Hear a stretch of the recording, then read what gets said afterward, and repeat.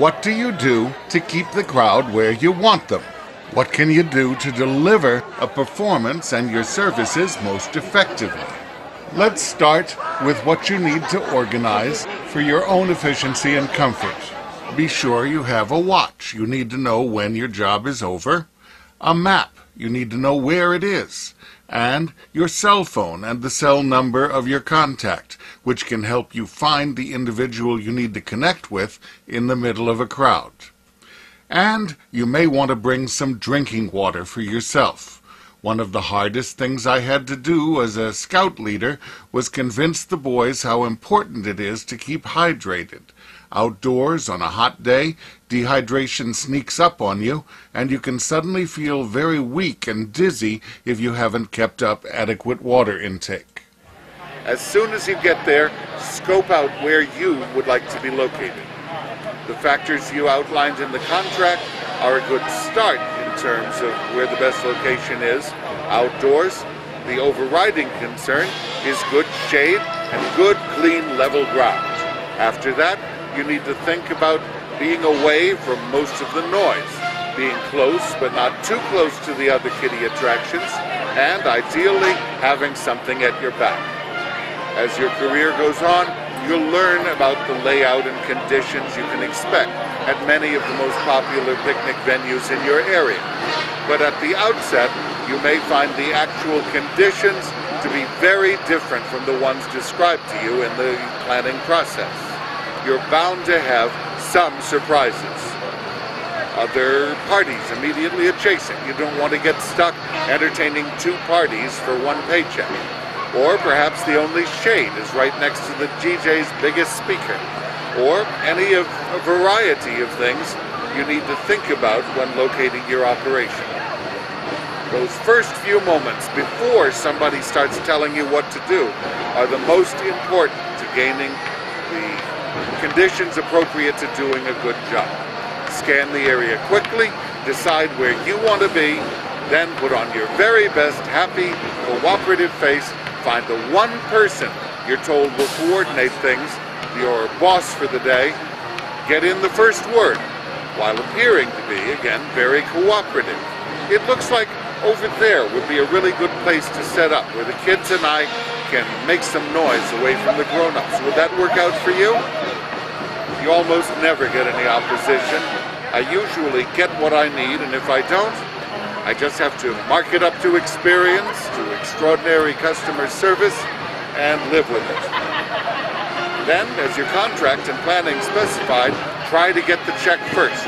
And though I've never failed to get the check sooner or later, it becomes a problem if you become tired or have somewhere else to be soon, and the guy with the check has gone off to buy more soda and ice. So be persistent. Don't even begin work without the check. You can always put it off to, it's not really my idea, my boss insists. If he comes to inspect the job here and I don't have it, I'll get in trouble. Of course, you don't have a boss, and he's certainly not going to show up to check on you, but you can invent one for your convenience. After you achieve a good setup, the secret to having an easier time for yourself, as well as keeping the crowd happy, is managing the crowd. People are having fun, and they're usually pretty nice, but waiting in line is frustrating, and they want to know that you're keeping that in mind. So, be clear about what you're doing. Learn to speak to individuals at one moment, to the assembled crowd the next. That guy's in line now, or there's no balloons or faces. And remain in line, please. Thank you very much. You know what I mean? You know what? I'm not trying to be like school and making you line up, but people get very mad if they see people wandering on over and go, I was in line before them, and then they get all upset with me, okay? And you're scooting out of line again, that way. Okay. Tell them when the magic show will start. Tell them what you're able to offer, so they don't wait half an hour waiting for something they're not going to get. Tell them what the rules are, and when you're done with that, tell them again. Now again, if you did not hear before, I can do a balloon or a face. You decide what you'd like, okay? And you said a rabbit, didn't you? You have any rabbits at home? Hey, Olivia? Well, I might eat the rabbit! Daddy,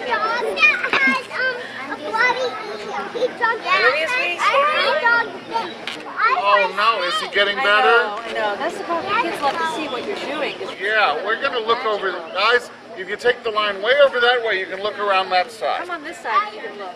You know what I mean? When you smoke something like that, they get pretty Oh. excited. And there goes the fire truck. Did everybody get to see them?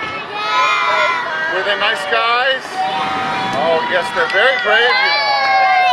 Yay! All right. Yes, you do. If that can be managed. What makes me think you used to be a teacher or still are?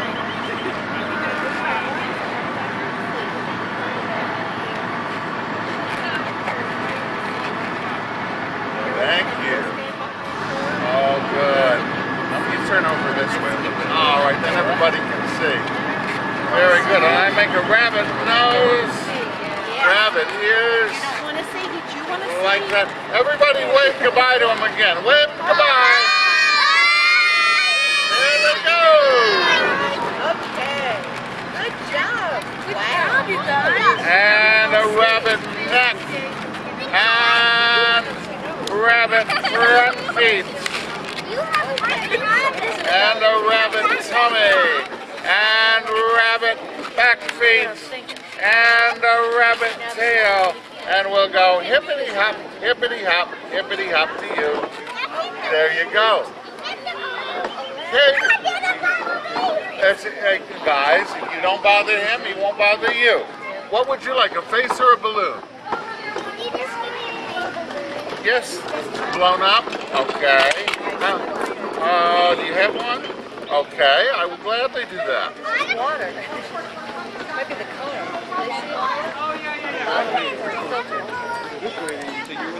Well, it's so kind of you to say. Yeah. Isn't this neat what he's making? I don't do tiger balloons. I do tiger faces. So why don't you know what?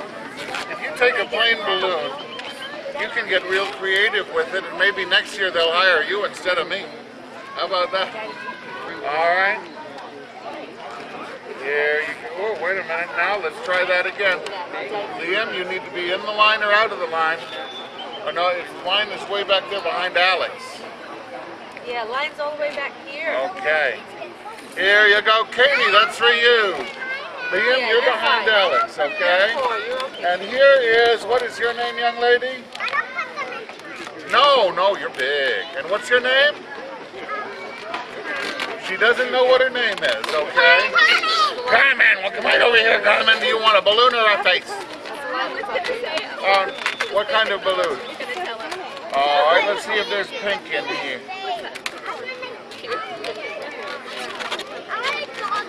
I can do a dog balloon. How about that?